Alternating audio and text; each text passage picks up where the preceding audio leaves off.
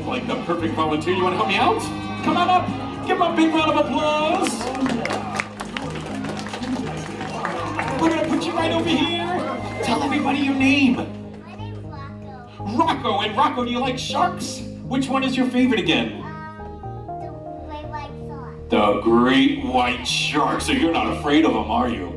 No. We're going to see if we could really turn Rocco into a shark expert at the library. Rocco, I brought with me my lunch bag. You see that? We're going to pretend that this empty lunch bag today is the ocean. And I brought with me some clues to turn Rocco into a shark expert. When I show you each picture or clue, you're going to tell everybody what kind of shark I'm thinking of, and then we'll turn the clue around and show everybody in the audience. So if this is the clue, what do you think our first type of shark is? What's that a picture of? A tiger. So what kind of shark would it be? A tiger shark. A tiger shark. And tiger sharks are called tiger sharks because they have stripes on their bodies, just like tigers do. So we'll put them into the ocean. And let's see our next clue for Rocco, the shark expert. What shark do you think I'm thinking of now? A bull shark. A bull shark. He is getting good at this really fast. We'll put those into the ocean so they can swim around with the tigers. And let's see if you know which shark I'm thinking of now. A lemon shark. A lemon shark. Give Rocco, the shark expert, a big round of applause. Yeah. And lemon sharks have a yellow back. That's why we call them a lemon shark. Let's see if you know which one I'm thinking of now. A whale shark. A whale shark. Give Rocco another big round of applause. We have somebody over here that said whale sharks are their favorite, right? And whale sharks are the largest sharks we have in our ocean today. Rocco, I have another clue. What shark am I thinking of now? A zebra shark. Give our shark expert another round of applause. Did you read all the shark books at the library already? I think so. It gets a little bit harder, Rocco. Let's see if you can figure it out. What shark am I thinking of now? A beach shark. Not a beach shark. What do we find on the beach?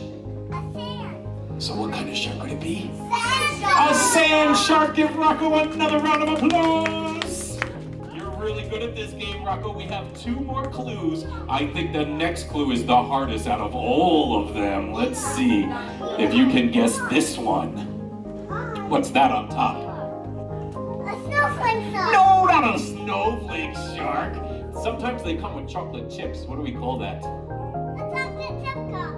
Oh, not a chocolate chip shark. A chocolate chip cookie. Cookie. And what do we call that on the bottom? Do you know?